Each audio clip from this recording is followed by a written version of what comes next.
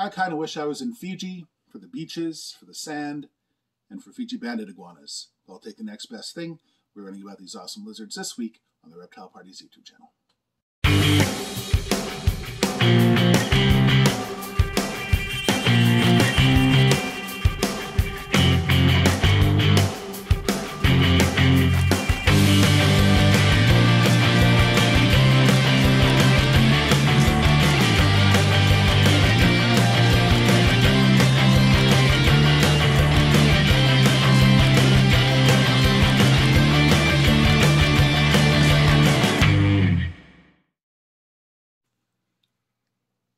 Picture it, San Diego, 2011. I go to the San Diego Zoo, and I see a whole bunch of reptiles that I've never seen before. And one of those is this gorgeous green lizard in an arboreal setup, and I go, what in the world is that?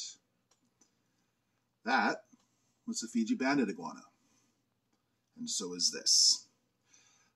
This is my female Fiji Banded. I'm going to explain where the name comes from in a few moments. Fiji Banded Iguanas are, as the name says, found in the Fiji Islands. They are actually an endangered species. They are threatened by habitat loss and the introduction of predators.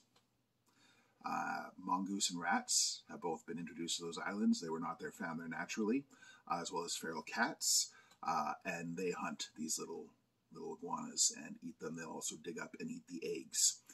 So they are in trouble. They are endangered. They are illegal in the United States. All the time I see friends in the industry and stuff with all these cool animals like the rock iguanas and different snakes that we can't have here. But this one, I actually get to go, haha, I have. They're also available in Europe, very, very commonly kept in the UK and parts of Europe. A lot of the times that's where kind of the bloodlines come from. She was captive bred here in Canada, in Ontario, and she is absolutely gorgeous. She's about 18 months old, so not quite fully grown. And these guys do have something called sexual dimorphism, so we're going to show that and talk about that next. And so here is where the name comes from. The males have these incredible blue bands.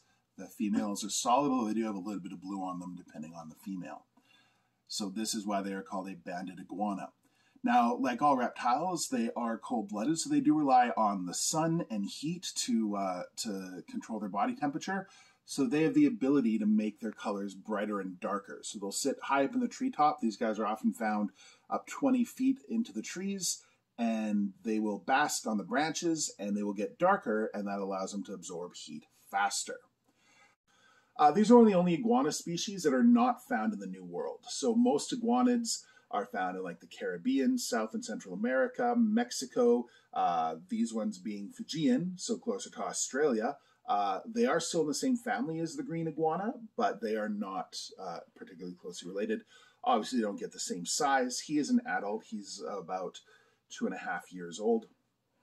And these guys do, as I said, live up in trees, so high up in the canopy where they are eating veggies. Like other iguanas, they are herbivores, so they eat leaves, they eat leafy greens, and so we give them salad as their primary diet. In the wild, they will be seen eating bugs on occasion, especially as babies. They'll sometimes eat bugs for more protein, but as an adult, it is your leaves, it is your fruit, things like mangoes, papaya, banana, occasionally berries, but mostly the latter. So not a really large animal, but a really beautiful animal. So I am so in love with these lizards. This is literally like a dream lizard, and I never thought I would get to have one. I've said it before, and I've said many times that like my goal is education, not necessarily being a breeder. And certainly with a lot of the animals I have that are more common, I'm not looking to breed them. So, you're not going to see me being like, hey, my corn snakes laid eggs, or like, ooh, new bearded dragons. Lots of people are working with those. There's no need for another one. But our rarer stuff, I do have an interest in. Recently, we had a video with our new monkey tail skinks. 100%, I am going to be working to breed them, and I am hoping to breed these guys probably a year or so from now. I'll pair them up, and we'll maybe get some eggs and have some being hatched here in Western Canada as opposed to just out in Ontario and Quebec. And that's a really big project for me. You know, supporting species that are rare, I think, is something that is really needed more in the hobby. Not from a financial perspective. Yes, right now Fiji Banded Iguanas come with a pretty steep price tag. A pair would typically be about $4,000. The females are going to be more expensive than the males. And that is a lot of money. And the average hobbyist isn't going to go like, oh, wow, that's really pretty. I'll buy one that's $1,500. Even though, you know, there's no issue. I've been looking at dogs lately. And yeah, the prices for dogs is just insane now. Like $3,500 for a Bichon Shih Tzu Cross. We did not pay that when we were kids. Granted, that was longer ago than I would like to admit, but even with inflation, that's still a pretty significant amount. You know, when you're getting into purebred. So it's funny because we'd be like $1,500 for a lizard, but have no qualms dropping $2,000 on a dog before it gets fixed and it gets its shots and it gets licensed and it gets all its toys and everything, right? Like, I imagine it's not hard to drop 10 grand on a puppy with all the supplies and everything, but, and it's not hard to drop 10 grand on a lizard too, once you set up their terrarium and stuff. These guys, it's illegal to export them from Fiji. I don't think there's as much smuggling going on as there once was. So, you know, we want to continue to support them, especially because they're endangered. You know, we do not want to lose these animals. The problem with islands is once a species that's endemic to an island chain is gone, it's gone.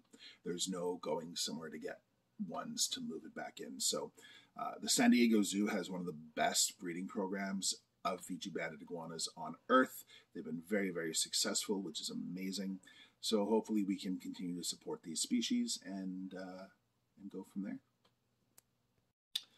All right, everyone, I hope you've enjoyed meeting my Fiji Banded Iguanas and learning about this incredible, incredible lizard. I'm sitting here, I mean, I've had him for almost 2 years, and I'm still in awe every time I'm like hanging out with him because I have a Fiji Banded Iguana, and it's really awesome. If you want to see more of our videos, we have over a year's worth of content now, so check out some of our past videos. We got a lot of cool stuff, a lot of cool animals. If you want to learn about monkey tail skinks, which are endangered, we have a recent video on them.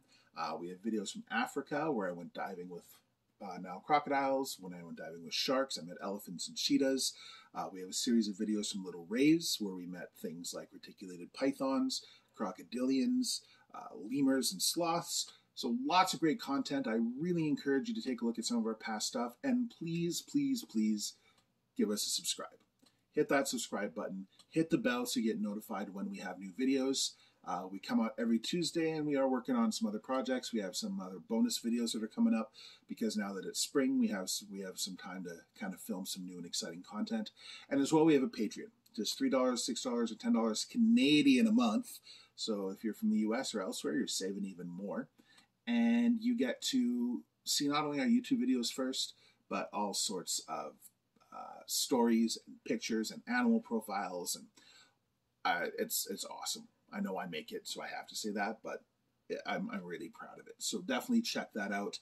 If you subscribe, 100% of the money that comes in from Patreon goes towards feeding the animals. So, you know, $3 a month, that's, you know, a meal for the 2 Fiji Banded Iguanas, you know, the greens and some banana and stuff.